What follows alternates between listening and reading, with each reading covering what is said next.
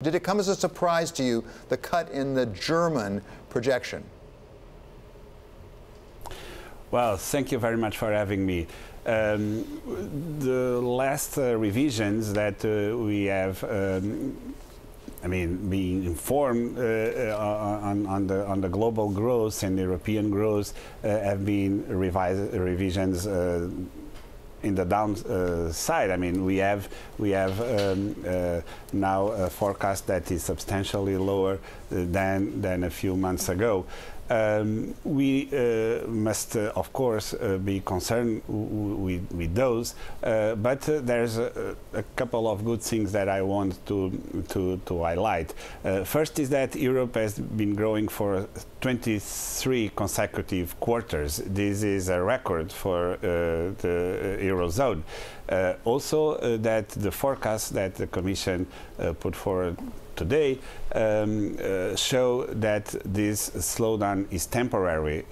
Germany, the country you mentioned, is expected to have a pronounced recovery already next year from the low growth that is projected for 2019. So I think this still is seen as temporary.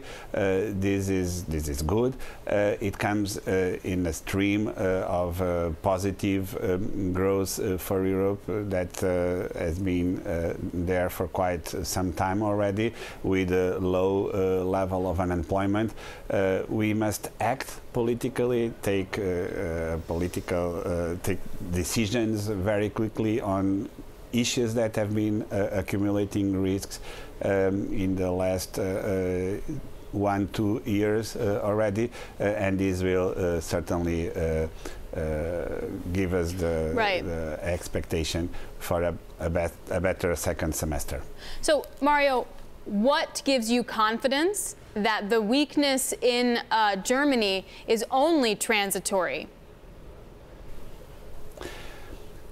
We still have the evaluation that the slowdown is transitory, that this is a temporary phenomenon.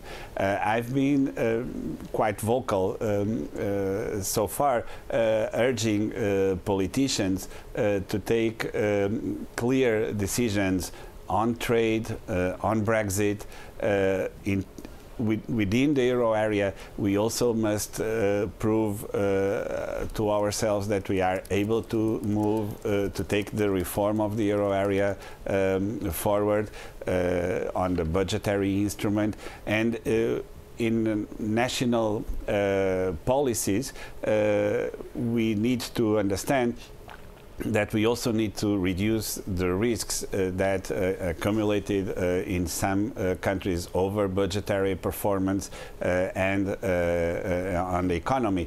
This is not an issue of the fundamentals of the euro area. The fundamentals are strong, low unemployment, huge external surplus, almost balanced fiscal positions.